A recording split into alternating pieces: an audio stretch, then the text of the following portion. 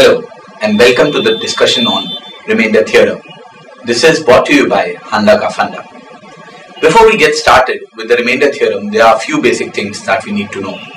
Suppose we want to find out the remainder of a number from 2, from 4, from 5, then we can simply use the technique that we already learned in the divisibility test.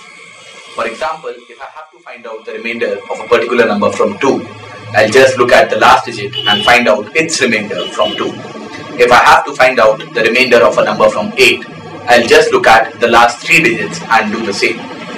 Very similarly, if I have to find out the remainder of a number from 11, I'll first apply the divisibility Funda, that is sum of the digits at the odd places minus the sum of the digits at the even places, and figure out the remainder from that. However, for long complicated numbers, here is what we can do. Remainder of A into B from particular number C is given by, we first find out the remainder of A from C, we find out the remainder of B from C, and we can just multiply them to get an answer. Instead of this, instead of multiplication, that is, if it was A plus B, then I would have just added. What I am trying to say here is, for example, if my number is 77 to the power of 103 and I am asked to find out the remainder from 19, it looks like a very complicated problem because I cannot find out the value of 77 to the power of 103, leave about the remainder. So what I'll do is, I'll just look at the remainder of 77 from 19, that is 1. So what will be the remainder for the second 77? That will also be 1. From the third one will also be 1. And very similarly, for the 103th 77, it will still be 1. So I can directly say my overall remainder in this case is 1. In the previous case, we got lucky because the remainder that we got was 1. What am I going to do if it's something else? What I mean is, suppose it is 77 to the power of 103 and I am dividing it by 5. That would mean from the first 77 I'll get 2, from the next one also I'll get 2, from the next one also I'll get 2. So it becomes 2 to the power of 103 by 5. Now I cannot predict what will be the value of 2 to the power 103. So what do I do? Then I need to look at the cycle. There are a couple of methods. Let's first see the cycle method. 2 to the power of 1. What is the remainder from 5? 2 itself. 2 squared. The value is 4. Remainder from 5 is also 4. 2 cube is 8. The remainder from 8 is 3. Now for finding out 2 to the power 4, I can use two ideas. One is I actually calculate 2 to the power 4, which comes out to be 16, and then look at the remainder from 16 for 5, which is 1. I can also, instead of calculating the entire value, just multiply the last result. Last result is 3. 3 into 2 is 6. Remainder gives me 1. What will be the remainder for 2 to the power 5? It will, as you can see here, it will again be 1 into 2, 2, then 4, then 3, then 1, then 2, then 4, then 3, then 1. We have formed a cycle of 4. So anything which goes by the format of 2 to the power of 4k plus 1 will give me the answer 2. 2 to the power of 4k plus 2 will give me the answer 4. 2 to the power of 4k plus 3 will give me the answer of 3. And 2 to the power of 4k will give me the answer. It was 2 to the power 103. That means my answer will be 2 to the power of 4k plus 3, or 3 in this case. If instead of this, the power was not 103 and the power was, let's say, 106, then it would have been of the format of 2 to the power of 4k plus 2, 104 plus 2, and my answer would have been 4. There can be other variations as well. Instead of calculating the cycle, I can apply a few other ideas. Let's keep the original question where it was 103.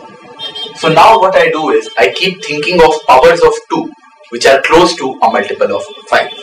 What I mean by that is, for example, suppose I am looking at 2 to the 2 square is 4. So I can very well write this as 4 to the power of 51 into 2. Think about it for a while. 4 to the power of 51 is 2 to the power of 102. into 2 means 2 to the power of 103. Now, what is the remainder of 4 from 5? It is 4. We all know that. But if we look at the negative remainder, it is minus 1. So instead of 4 to the power of 51, it can be written as minus 1 to the power of 51 into 2. And that is as good as minus 1 into 2. And that is as good as minus 2. I am getting a remainder of minus 2 when I am dividing the number by 5. I can directly write it as 3 as well. 3 effectively I am getting from 5 minus 2. Getting a remainder of minus 2 from 5 is the same as getting a remainder of 3, is the same as getting a remainder of 8, is the same as getting a remainder of 13. I hope you get the drift. Very popular questions on this type are also to find out the last digit. Think about it. Is finding out the last digit that different from finding out the remainder? It's not. Think of a number. 3442. What is the last digit? 2. What is the remainder from 10? 2. 7,452. What is the last digit? Once again 2. What is the remainder from 10? Once again 2. But since it keeps on occurring very frequently, it's good if you have the last digits memorized. How will we do that? 0. Any power will always end in 0 because 0 into 0 is 0. Same thing is applicable for 1 also, but not for 2. 2 to the power 1 ends in 2. 2 square ends in 4. 2 cube ends in 8. 2 to the power 4 is 16 or it ends in 6.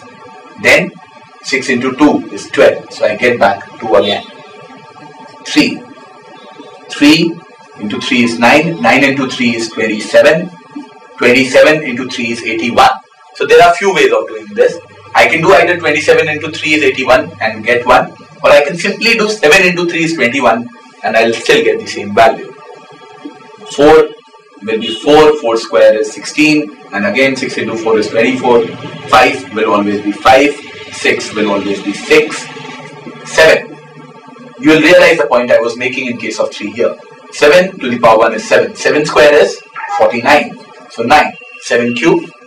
Most of you will take time to find out 7 cube. It's much simpler to simply do 9 into 7. 9 into 7 is 63. So I get a 3.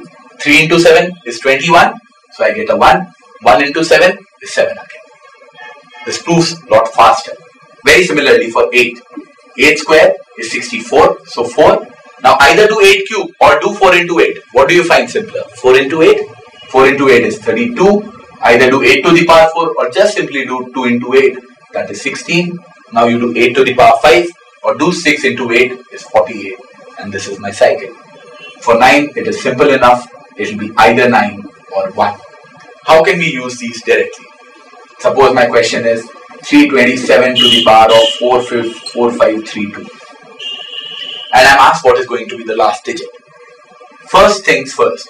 This question is no different from 7 to the power of 4532. Why? Because the last digit does not depend upon the fact whether these digits are 32 or 33 or 433. It's not going to make a difference to the original question. Then I look at the cycle for 7. Cycle for 7 is a cycle of 4 values. So I need to express this as 7 to the power of 4k plus something.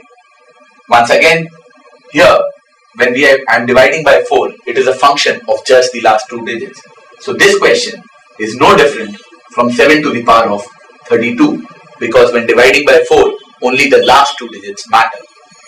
7 to the power 32. Now can you tell me what it is in 7 to the power of 4k plus what? Nothing. It is simply 7 to the power of 4k. Why? Because 32 is perfectly divisible by 4, which means my answer will be 1. Let's take a simpler value. Say how about 49 to the power of 49? There you just need to analyze. Last digit is 9. Cycle is of 2. Whether the power is an odd power or an even power. It's an odd power, so it will be the first value here, which is 9. If it was 49 to the power of 50 or 9 to the power of an even power, then my answer would have been 1.